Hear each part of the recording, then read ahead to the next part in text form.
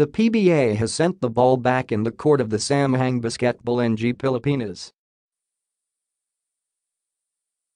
What SBP will do with it in the next few days is unknown. In a press conference called an hour before Game 1 of the PBA Commissioners' Cup Finals Friday, the league reaffirmed its commitment to lend players to the national team even as it expressed disappointment at SBP's sudden decision not to send a squad to next month's Indonesia Asian Games.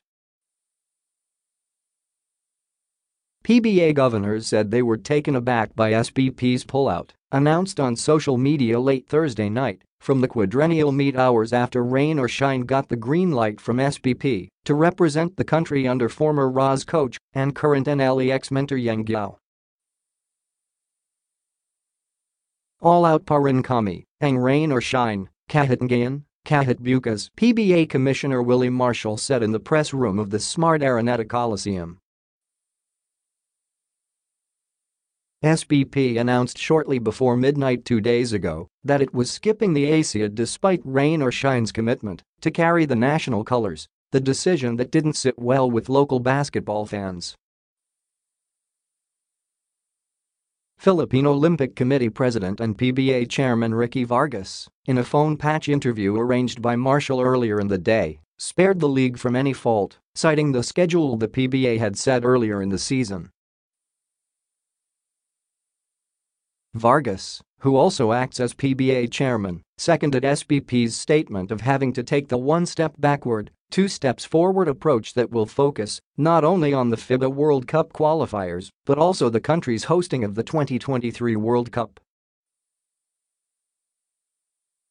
Several members of the board pleaded for understanding after fans, particularly those on social media, blamed the league for refusing to lend players to the PH team after Giao had expressed interest in reinforcing the core of the Rain or Shine. The board cited multiple discussions with Gilas coach Chot Reyes months ago, where he apparently indicated his preference to skip the ASIAD, a direction that was abandoned later on after the board agreed to have the core of TNT Catropa as the country's representative to the games. The plan, however, was shelved after 4 TNT players, Jason Castro, Terrence Romeo, Roger Pogoy and Troy Rosario, and naturalized player Andre Blatch were suspended by FIBA for their roles in the brawl against Australia in the World Cup qualifiers. While the suspension does not carry over to the Asian Games, SBP President Al Panlilio said it would be better from a moral standpoint not to include Blatch and the 4 TNT players from the national team, paving the way for the offer of Rain or Shine to take TNT's place. It's not true that San Miguel or any team has no interest in lending players, it's a matter of scheduling, said San Miguel Sports Director Al Francis Chua, also the Ginebra governor. Asked if the fiasco has led to a rocky relationship between SBP and the PBA, Marshall and the league governors said the matter is basically a miscommunication between the two parties.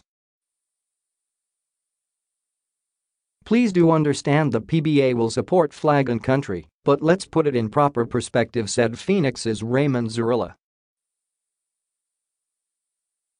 Other board members present were San Miguel's Robert Non, Magnolia's Rene Pardo, Alaska's Dickie Bachman, Global Port's Eric Arajola and Colombian Dip's Bobby Rosales.